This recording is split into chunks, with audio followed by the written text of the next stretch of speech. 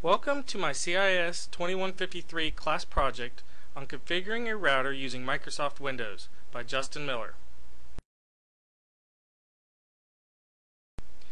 Network routers are becoming a necessity in homes.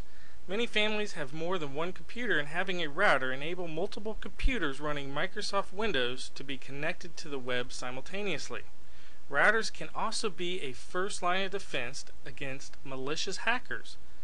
This defense is exclusively determined on how well the router is configured. There are many different brands of routers. They can be in the form of wired or wireless. The important thing is they all do more or less the same thing. But routers are not the same as hubs and switches. They do share some of the common features, but the hubs and switches do not offer the same level of security as routers do. A router actually stores information and can be configured to use with DSL, cable, fiber optic, and other business level lines such as T1, OC3. To configure a router, start by connecting your cable or DSL modem Ethernet cable to the router's WAN or Internet port. Then connect a network cable from the router's LAN port directly to your network interface card on your computer. You now need to find out the router's IP address in order to access the configuration utility. Add a command prompt, type ipconfig, and the default gateway is the router's IP address.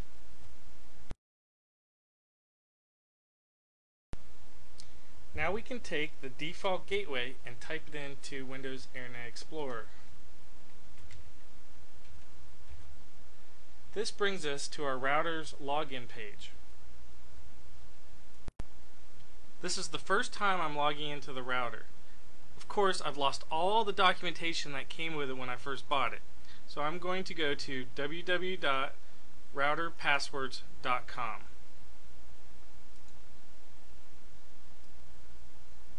Now, using their drop-down list, I can find the manufacturer of my router, find password, and look for the model of my router. Now that I've found the username and password, I'm going to go back to the router login.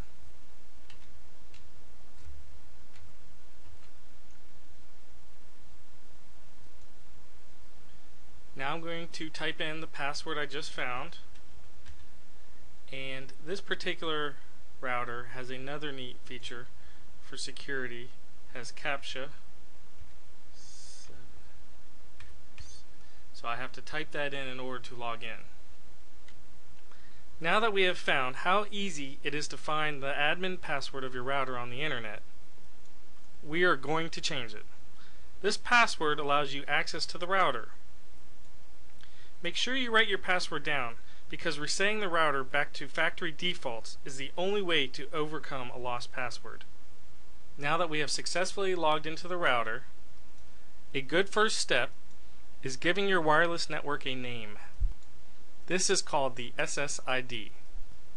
You can make this any name you'd like it to be.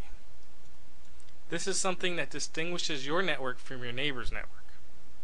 You also have the ability to make this name visible or invisible. Visible mode allows anyone in the wireless range of your router to see your network. Switching this option to invisible heightens your security level. Encrypting the wireless signal is an important step not to be overlooked. WEP and WPA are some of the security modes found in most routers. There is an abundance of WEP hacking programs to be found on the internet that can be used by anyone who wants to be malicious. WPA gives your network ultimate protection. When using WPA, you must choose a password between 8 and 63 alphanumeric characters.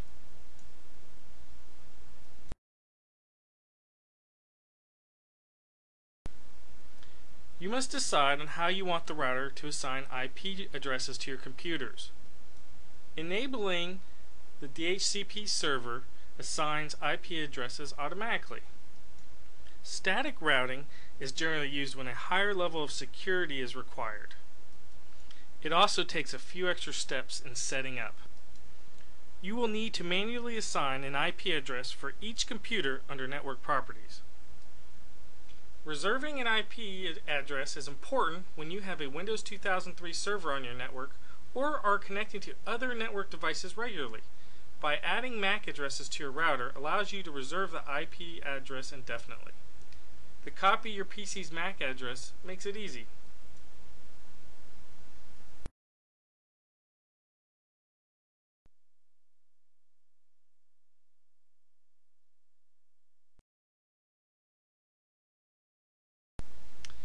DMZ allows a device to sit outside of the protected network. The firewall rules do not apply to this device. DMZ is usually used in testing software or devices that may be hindered by the firewall settings. WAN ping is a useful tool in troubleshooting your network. On the other hand, hackers use WAN ping to search for broadcasting networks. For added security, this should be disabled. Guest Zone is a feature that allows you to broadcast another separate SSID utilizing the same bandwidth but without connectivity to the primary network.